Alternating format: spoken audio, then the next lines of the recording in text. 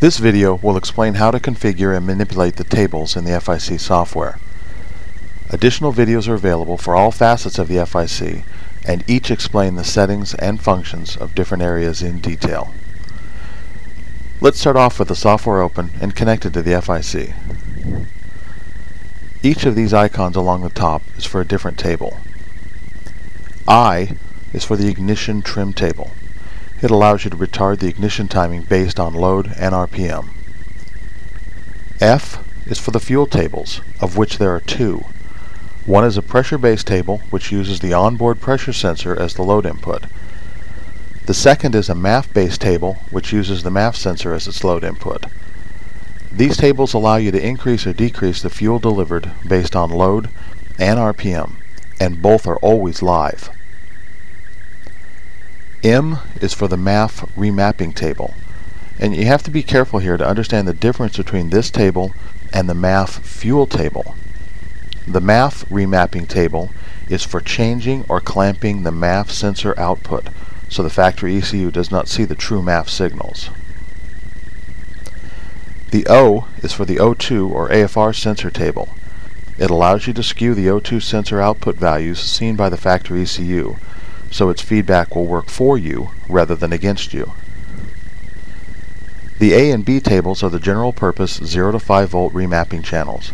Both allow you to take a user supplied 0 to 5 volt signal and remap them based on load and RPM. For this demonstration, let's use the ignition map, since its functions are typical of all the maps. Across the top you have engine RPM, and on the left you have the load values. The channel used for the load axis is selected in the setup menu. Let's open that as well. Now, looking at the ignition load input selection box, you'll see MAP, MAF, and TPS. The MAP selection uses the onboard MAP sensor for load. The MAF selection uses the 0 to 5 volt MAF sensor input, and the TPS selects the throttle position input for load. After you change this value, the table axis will update as soon as you click on it again. Now you can fully configure the breakpoint values in all the tables, either by left-clicking on a cell and directly typing in a new value, or you can highlight a series of cells and have the program fill in the values for you. Let's say I wanted to have a load axis cover from 0 to 32 psi, and fill in the values in between with evenly spaced breakpoints. We would start by making the bottom value 0 and the top value 32. Next, left-click and drag to include these two cells and all the cells in between. Now, right-click and select Calculate.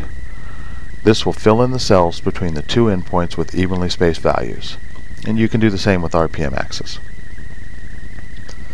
The table can be edited in much the same way. Left-clicking allows you to select a cell. Once any cell is selected, you can use the arrow keys to move to a different cell. At any time, you can simply type in a new value and press Enter to change it.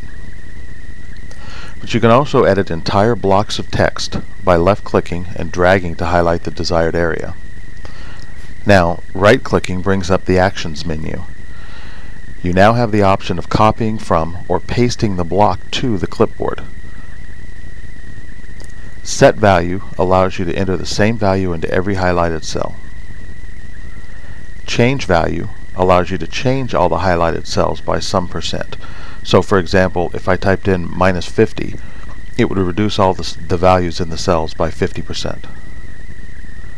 Calculate will fill in the selected areas with evenly spaced values, just like we demonstrated on the axes. And the plus sign will increase the cell values by one step, and the minus sign will decrease the cell values by one step. Now, if you are connected to the FIC, any change you make will be updated immediately. If you want to see where the engine is currently operating, you can open and then minimize the gauges display.